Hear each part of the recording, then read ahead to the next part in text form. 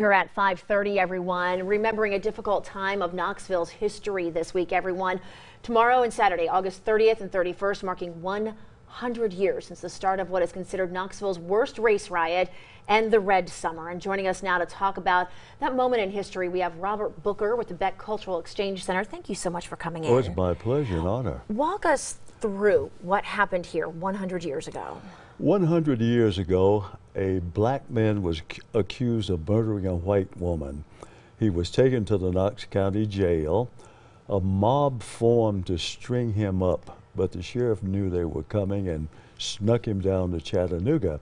When the mob couldn't find him in the county jail, they tore up the jail, drank up all the confiscated whiskey, marched back down to Vine Street, the heart of the black business community, and swore to kill every black person they saw.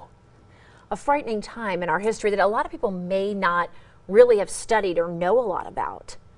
Well, that's right. It's one of those times that we'd rather not have had in Knoxville, but there were some 24 cities across the country that had race riots. I'm not sure ours was a race riot in that sense as what happened in other places. But these people wanted to take revenge on this guy who was actually innocent and created quite a lot of confusion. If people want to learn more, I need to point out you've written a book about it, and people can buy this at the Beck Center. That's right. It's available at the Beck Center, The Heat of a Red Summer, which describes that incident in complete detail.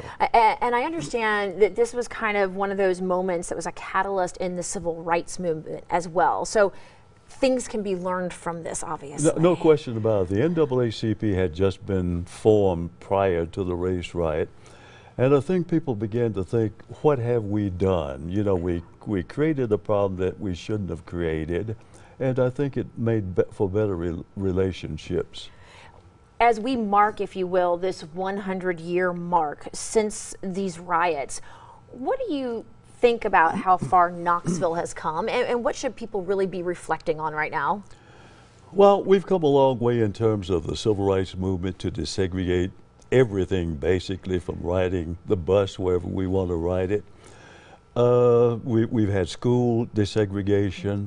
So we've come a long way, but we still have a ways to go. There's still some people who are shaky in their feelings and understanding about race relations, and we still need to make some improvements, yes. Where would you like to see us go? What would you like to see people do to kind of help improve that here in our community? Well, I'm not sure what people can do, except to be honest with themselves. We've had meetings forever about the problems we still have, but they're never solved, because it's us goody-goodies who get together and meet, but the people who should be reached are never reached. Unfortunately, hopefully they take advantage.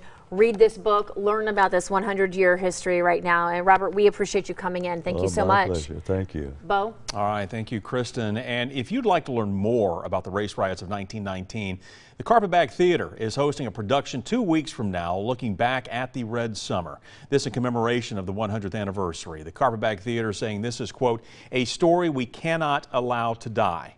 Now, there are 4 showings of their production Thursday, September 12th through Sunday the 15th at the Bijou.